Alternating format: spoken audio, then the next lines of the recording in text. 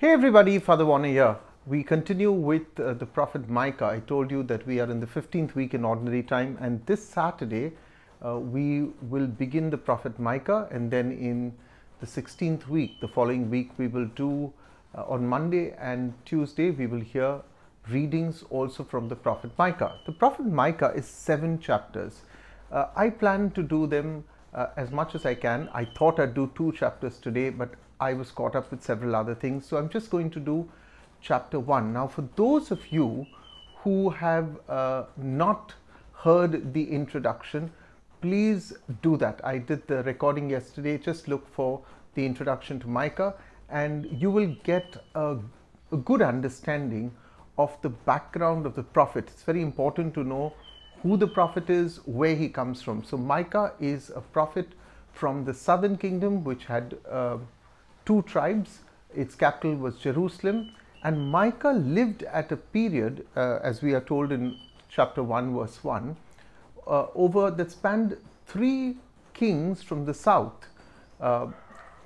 He therefore also happened to witness the destruction of the northern kingdom. He saw the northern kingdom being taken over by Assyria, and he also experienced the might of Assyria at the doorstep of Jerusalem. Pardon me. So here was a prophet now who brings God's word, and this is a prophet who speaks across the board, from priest to professional prophets, to the rich, to the mighty, to the merchants. He's basically a country bumpkin, as one would call him, from a small town, as we are called, from Moreshet. Moreshet was about 32 to 40 kilometers southwest of Jerusalem, and he is called from the village into the city. He's horrified really what he sees in the city, and therefore he preaches against it. As I said yesterday, Micah really means his full form would have been Micah Yahu, who is like our God, words that we will see in the prophet Micah itself. Now let's take the book chapter by chapter and verse, and I'm going to cover chapter 1 today. So the word of the Lord that came to Micah of Moreshet. So straight away, it's very interesting to see many of the other prophets were known as by their father's name. In this case, we are told the village from where he comes, and we are told the kings who ruled at that point of time. So we have 3 kings: Jotham, Ahaz, who we know was the worst of the kings of the southern kingdom, worst because he introduced the worship of Baal. He made an alliance with the Assyrians against his own brothers in the north, the northern kingdom. So the Syria and Israel made an alliance together, and then in the south you have Judah making an alliance with Assyria. Now when you did that, you had to accept their gods. So Ahaz permitted the worship of Yahweh and the worship of the Assyrian gods side by side, and one of his most vociferous critics was the prophet Isaiah. He is also joined by the prophet Micah. So you had King Jotham, then his son Ahaz, and then King Hezekiah, who quite interestingly brought in a great amount of reform in the southern kingdom, religious reform. So the 3 kings of Judah under in whose time Micah prophesied. Now the prophecy, as we are told in chapter 1 verse 1, is concerning Samaria and Jerusalem. Notice it's both the capitals of the northern kingdom.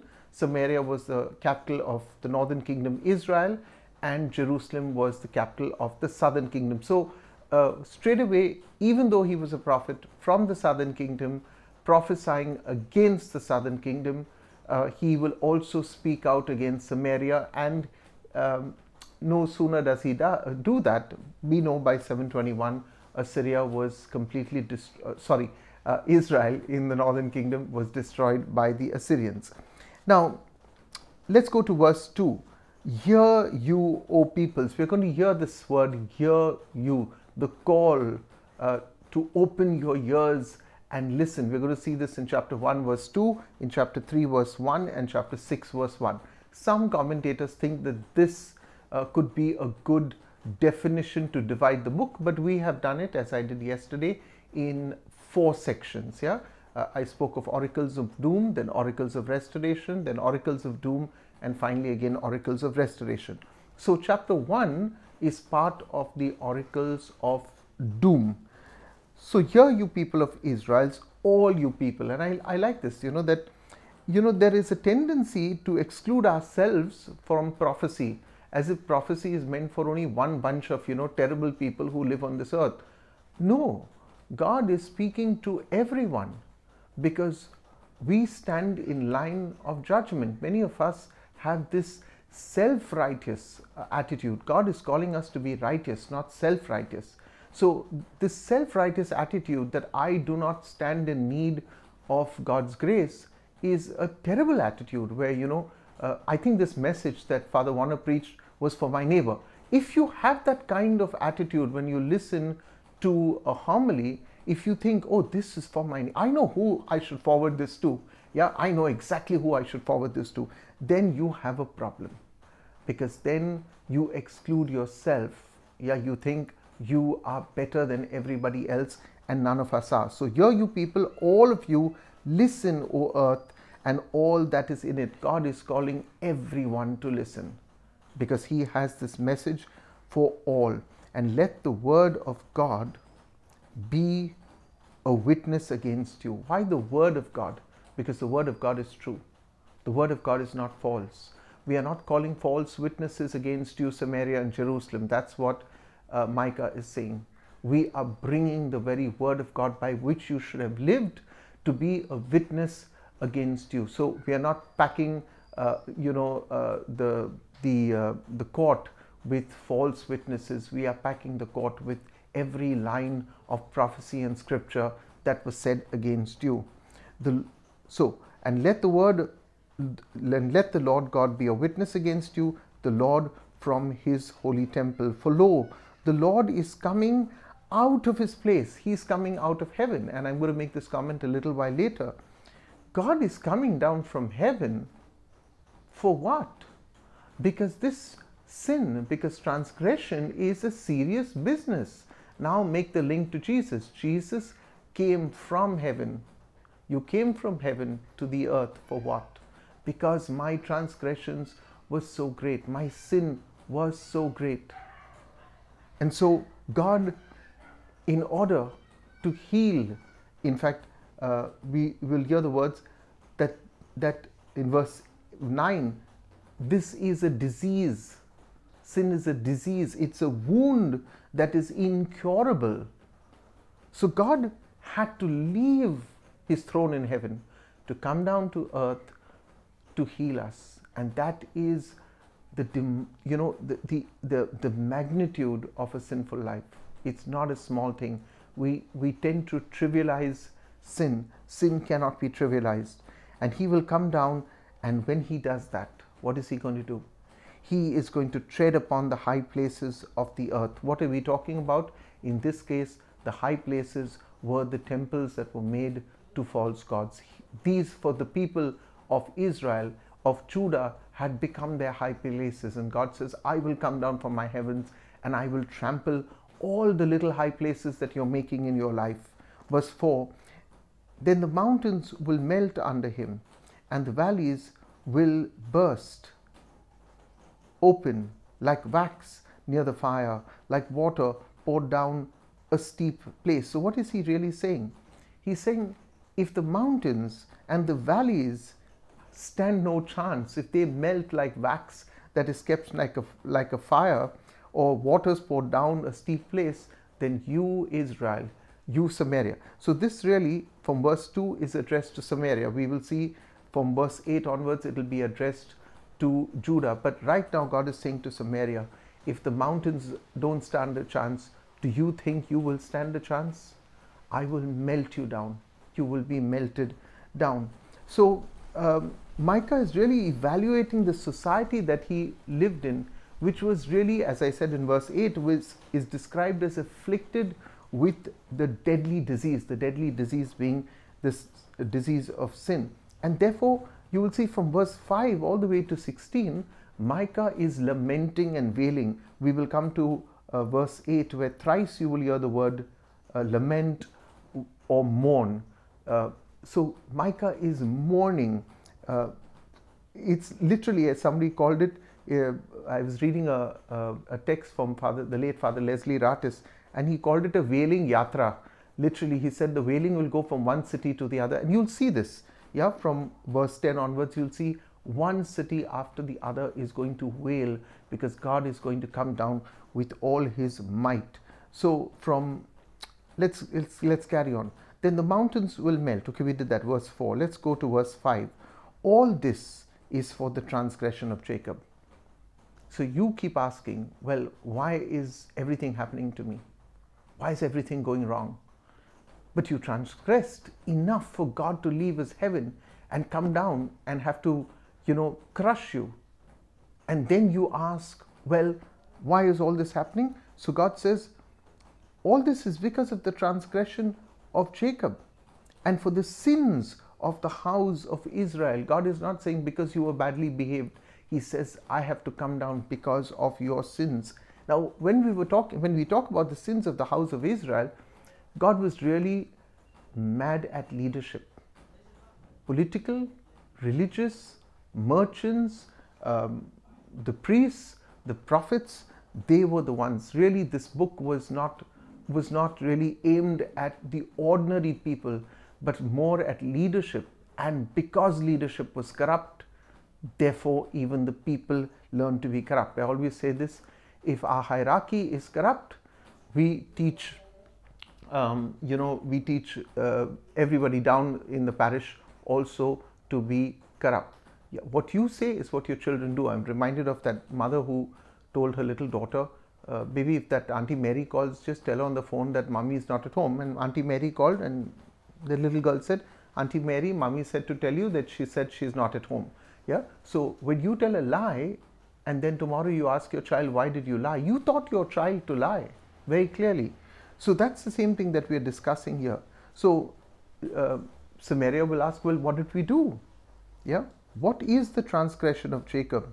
And God says, is it not Samaria? Is it not your life, what you have done? Yeah. And what is the high place of Judah? Is it not Jerusalem? So here is Micah, really a small town man who's shocked by the wickedness of these great cities of Samaria and Jerusalem, the collusion of society. And this is a very dangerous thing. When society colludes, while studying church history, one of the things I always teach is the collusion of the monarchy, the collusion of the merchants, and the collusion of the religious class. When these three get together, you have a deadly combination.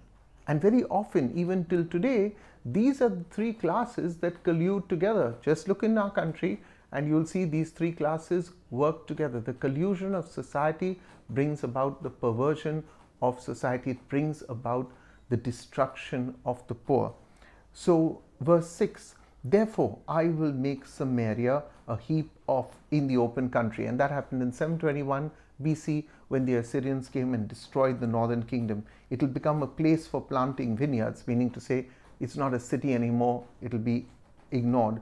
I will pour down her stones into the valley and uncover her foundations. God is saying, I will dig even your foundations. I will not leave a stone upon a stone. I will take even your foundations away. Verse 7, and all her images that she was worshipping shall be beaten to pieces. All her wages shall be burned with a fire, and all her idols I will lay waste. For as the wages of a prostitute, she gathered them. Israel prostituted herself to all the other nations and worshipped their other gods. A theme very similar to Hosea. Remember Hosea chapter 1, where God asked Hosea to take Gomer, a loose woman, a woman who adulteress, maybe even a prostitute, to bear 3 children as an object lesson to the people at that time. So for the wages of a prostitute she gathered them, and as the wages of a prostitute they shall again be used. Now verse 8 onwards is doom for the cities of the southern kingdom. So now we really come to, as it were, what you heard was a trailer. This was for the northern kingdom. Micah was not really concerned about the northern kingdom, but he was really concerned about the southern kingdom, his own people. So now you're going to get the main show. Okay, so again, Micah is going to be an object lesson, like Hosea was an object lesson. So for this I will lament. So Micah says, I will lament, I will wail. We'll see that word lament appear twice and mourn appear once. So there's a lot of lamenting and mourning. This is the prophet who doesn't just give his prophecy and walks away. He is involved with his people enough to cry out for them, shout out for them, try to convince them to change. But very often, no one's listening. So for this I will lament and wail. I will go barefoot and naked. Here you go. He's an object lesson.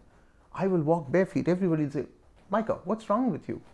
Micah, why are you walking naked with just a loincloth? We know that even the prophet Isaiah in chapter 20 verse 16 strips down to a loincloth, and then you're forced to turn around and say, what's wrong with Father Warner? Why is he walking in his underwear? And I say, oh, I finally got your attention, have I? Now let me tell you what God is going to do. And I'm mourning and wailing because he's going to strip you naked too. That's the whole point being made. So I will make lamentations like a jackal and mourning like an ostrich for her wound. Verse 9, mark this in your Bible. For her wound is incurable. Your disease of sin has now become incurable because they do not bring that sin to God. Because they do not want a change of heart, so your wound is incurable. It has come to Judah, that same wound, which was a wound of the northern kingdom, of Samaria, of Israel, has now come down south. This is how sin spreads. You invite sin into your house, and one by one members of your family fall into sin. Yeah? And this is something we need to be very careful of. Yeah, many often people say, it's only a white lie, Father. It's a small thing, Father. Why are you all being so prudish about it? You need to fight sin in every form. You look at a picture with lust in your eyes, you're watching pornography after that, then you want to act on it. And it just goes on. And it's a struggle that we all face. It's a real struggle that we face. So here we are. For her wound is incurable. It has come to Judah. It has reached the gates of my people, Jerusalem. And God is saying, I have to fight against now the northern kingdom. I have to destroy you because, you have polluted yourself and now you're polluting my holy city, Jerusalem. But unfortunately, Jerusalem succumbed to the pollution. We know that in 150 years, Babylon will destroy Jerusalem under God's will. So now you're going to hear, as I spoke of that wailing yatra, one city after the other, and really all these cities, when you read it in the Hebrew text, these sound very familiar to words. So basically he's punning, and I'm going to guide you through the puns, that he's making. So we're going to go from one city of Judah to the other, and God is saying, I'm going to show you what I'm going to do to you. I'm going to really punish you. So let's watch. Let's read chapter 1 verse 10. Tell it not in Gath. Now, as I said, these are all the towns and cities of Judah. So tell it not in Gath, weep not at all. In Beth La Afra, okay, Beth is house of. Now, Afra it sounded in Hebrew like dust. So it sounds like the house of dust. So in Beth La Afra, you roll yourself up in the dust. Since you sound like you're from the dust, God says. And now you see God really being sarcastic, merciless. Verse 11, pass on your ways, inhabitants of Shafir. Shafir sounded like the word beautiful in Hebrew. He says, pass on your ways, inhabitants of Shafir, in nakedness and shame. You thought you were beautiful? You're going to walk in nakedness and shame, says God. The inhabitants of Zanan. Zanan sounded like exit or go out, So God says, the inhabitants of Zanan, do not come forth. You think you're going to come forth? You're going to get out. You're going to go out in exile. Then Beth Ezel. Beth Ezel it really means a city that is nearby, a nearby city. So God is saying, you think you are nearby? You'll be the first one to be run over by the Assyrians. So Beth Ezel is wailing and shall remove its support from you. Verse 12, for the inhabitants of Maroth, Mar is bitter, no? So in Hebrew it sounds like bitter, the bitter wells that Moses and the people encountered. So for the inhabitants of Maroth, wait anxiously for good, yet disaster has come down from the Lord. You were waiting for good things, bitterness is going to come to the gates of Jerusalem. Verse 13, harness the steed to the chariots, harness the horse to the chariots, inhabitants of Lachish. Now Lachish was a fortified city, and Lachish really sounds like, let's go to the horses, let's take refuge to the horses. And God is saying, Lachish, it was the beginning of sin to the daughter of Zion. You were the ones, Lachish, that brought sin to Jerusalem. For in you were found the transgressions of Israel, and you think you will flee on your horses? You are not going anywhere.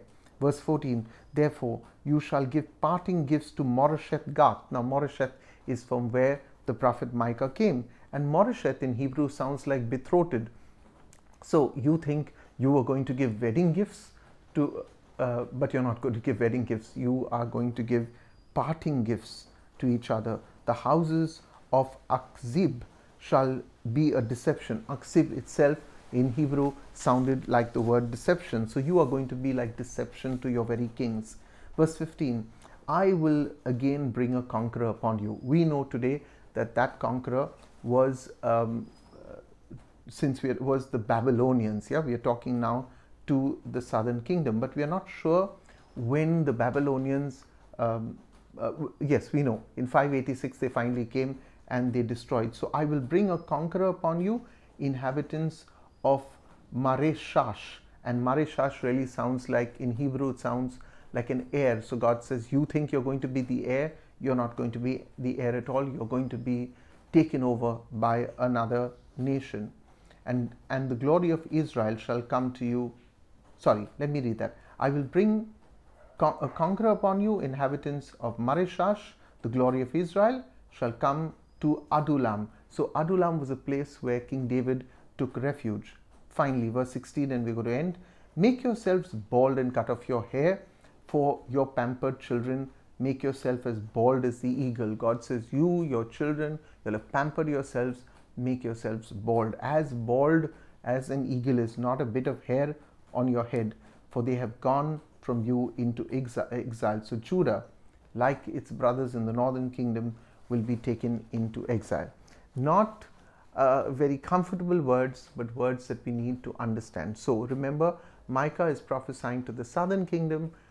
His counterpart in that sense is the prophet Isaiah, and at the same time Hosea and Amos were prophesying to the people in the northern kingdom. We know that once Amos, in about 20 years after Amos prophesied, the northern kingdom, or 50 years, sorry, the northern kingdom was completely destroyed. So I hope you enjoy this. Tomorrow I'm going to do chapter 2, and maybe if I have time, I will try to also do chapter 3. Hope you have a lovely evening. God bless you. The Father, Son, the Holy Spirit. Amen. I said hope you have a lovely evening because, as I keep reminding you, I record the evening before. Also, look in the description box today. It's just below this video. You'll see the word more. Click on it. You'll find the word more again. Click on it. It'll open up the entire description box, and I have given you both the text version and I have given you the video versions for the readings that you will find at Mass and the video teachings that you will find at Mass when you go to Mass. Bye everybody.